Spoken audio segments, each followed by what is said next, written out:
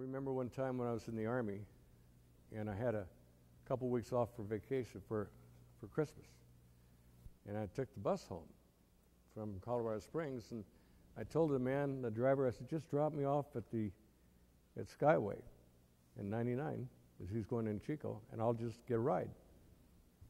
And that was like 10 o'clock in the evening. And 7 the next morning, I walked into my dad's house on Wagstaff. Nobody would pick me up. But I couldn't stop. This big old duffel bag on my back. I couldn't stop. I had a home. I had to get to my home where my family was. And it kept driving me. And from then on, I called my parents and told them to pick me up. But, and you understand what I'm saying? There's something inside of us. My mother tells me, Dave, why can't I just go home? She's not talking about a house here. She's talking about her home, eternal.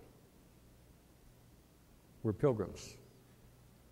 Children of Israel were wandering for 40 years, and they had the law given to them in all of its strictness, black and white. There's no mercy, no love. Law. That's all it was law. God told Moses to tell the children of Israel, we're going to establish for you cities of refuge. At first they had 3, and you'll see those on your map. And next there were 3 more, and eventually there were 9. And these cities, as they spread out through the land, these cities were designed to be a day's journey, close for anybody. This is a place where a person who had inadvertently committed a crime, in particular killed somebody, the axe head fell off the axe, bam. The law says a life for life. And each family had appointed a revenger whose job was to follow this man, catch him, and kill him, because a life for a life. If he did it out of malice, out of anger, then his own life would be taken. It was the law. It was not a response of feeling and emotion. The law said, man dies, whoever killed him dies. God's law was at this point mediated by his love. And these cities of refuge were set up, and each one was run by the Levites. You could tell they were Levites because they had a little red tag in the back of their pockets. Yeah, Levites. Yeah.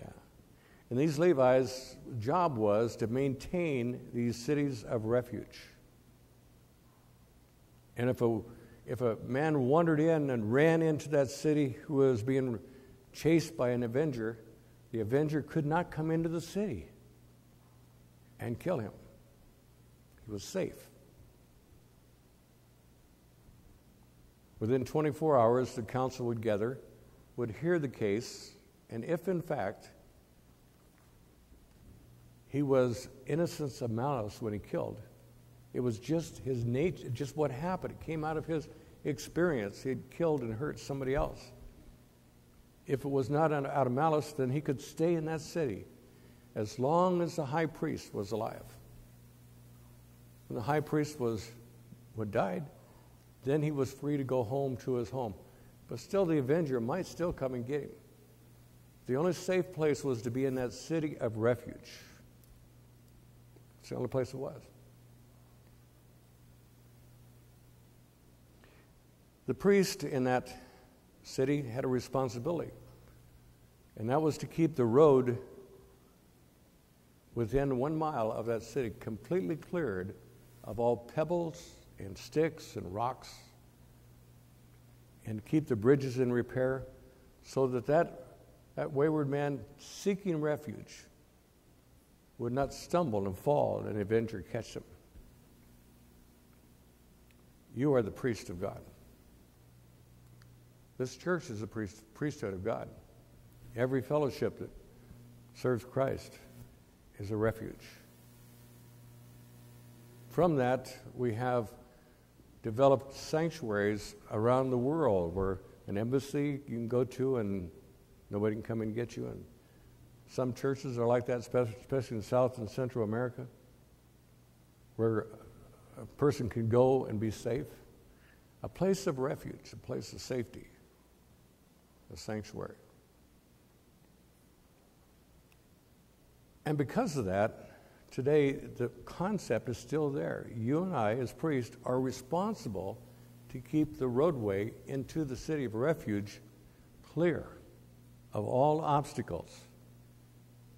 And that means hatred, prejudice, anger, things that we do to hurt other people, the things that we've done to our family and our family relationships and we haven't made them right, our friends, our associates, our acquaintances. Are we keeping the road clear so they can come to that refuge? David said that he is our refuge. He is. In Christ we can move and have our being. In Christ we're free from condemnation and fear because he has already done for us what we couldn't do for ourselves. Every person born into this world is born into the family of man. And if they are good or bad is not what's judged by. For good men do bad things and bad men do good things. Some really good people have done some terrible things. Some really bad people have done some good things. How many have heard of Al Capone? In Chicago, he was the man. People who visited Chicago in those days were so happy when they came home, they had a picture of them and Al Capone. That's how public he was. Nobody dared touch him because he owned the police department and the judges. And sometimes they got home and they said, look at the picture, and look at the bullet holes in my car. Those are Al Capone's. Yeah. Yeah. That city was his city. He was free in that city because all the justice was mitigated by mercy and money. But Jesus paid the price on the cross for you and for me. It wasn't a money deal. It wasn't filthy lucre that loses its value. It wasn't the little widow that has $50,000 in the bank and the bank gives her 1% interest and our economy eats that up in the first month. No. It was a place of safety. There's a song we used to sing when I was a kid, Safe Am I. Safe am I in the hollow of his hand. Remember that? Sheltered o'er in his love forevermore. No ill can harm me, no foe alarm me, for he keeps both day and night. Safe am I, safe am I, safe am I, safe am I in the hollow of his hand. And we are safe in this hiding place, in this city of refuge, in the very arms of Jesus, who said, I'll never leave you, I'll never forsake you. But we have a responsibility as we are the hands and the feet of Jesus. In the old days when they were cleansed of their leprosy, which is a symbol of sin, the priest would take the oil and pour a whole log of oil, which is about a pint. That's a lot to have in your hand. And he'd put it on the forehead of the person who was leprous. And then he'd take some more and he'd put it on his right thumb. And he'd take some more and put it on his right toe. What he thought, what he did, where he went. The Holy Spirit is doing that for you and for me. John 14, 15, 16, and then concluding in 17, Jesus said he would send his comforter, his Spirit, to guide us into all truth and to tell us the results of good and bad before we got involved in it. Isn't that good? You know? How many know that right now that if you as a pedestrian step off the sidewalk into a street without a crosswalk, that it's a $183 fine? How many knew that? Plus $45 court cost. How many knew that? Well, you would find out if you're in the city of Chico and you stepped off the sidewalk. Pardon? I was in court with another person when this couple came up. They were engaged to be married in about 2 weeks, and they had stepped off a foot before the crosswalk, and they got nailed individually, $183 each, $45 each. Chico. Amazing. They do the same to you here. Believe me, it's in the code. The point I'm trying to bring out is we don't even understand the penalties involved in this life that we live in. But the good thing is the Holy Spirit will tell us in our relationships with each other, Dave, you've gone too far. Has he ever talked to you that way? Dave, watch your mouth. You ever talk to you like that? Huh? Don't say it unless you want to live it. You ever heard that? See, that's the Holy Spirit within us, guiding us. We have a hiding place that is not a day's journey away. Our hiding place is within. He is our hiding place.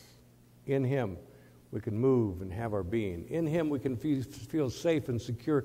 When we look at what Jesus is, what He did and showed us, we can know the path that will bring peace to our troubled waters and will keep the avenger away. Every person born in this world is born a sinner. And it wasn't what they did, it's who they are. Because they're a human being. All have sinned. All. Does that include me? Yeah. All have sinned and come short of the glory of God. There's none righteous, no, not one. The way for us to have peace is what I love what Harold says. He gets up in the morning, what can I do to help somebody else today? What can I do to make somebody else's life more wonderful? And if we would do that, see, that's what Jesus did. He came to serve. He came to give. He came to be part of our experience, to give us a refuge, a place where we're safe. He is our hiding place. Things get tough on you this week. Just remember who you are. You're an heir and joint heir with Jesus Christ. You're a child of the King. You're God's child. He loves you. Let Him love you. Let Him guide you. Watch your life this week become full and exciting, and knowing that you have a refuge no matter how difficult your life is.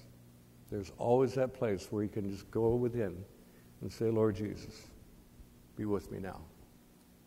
Be with me now and guide me and help me in my journey. For we are pilgrims. We're strangers wandering through this world. But there's a reason for it. Like that little boy is learning what life is, we're learning what eternal life is. We're learning to lean upon Jesus.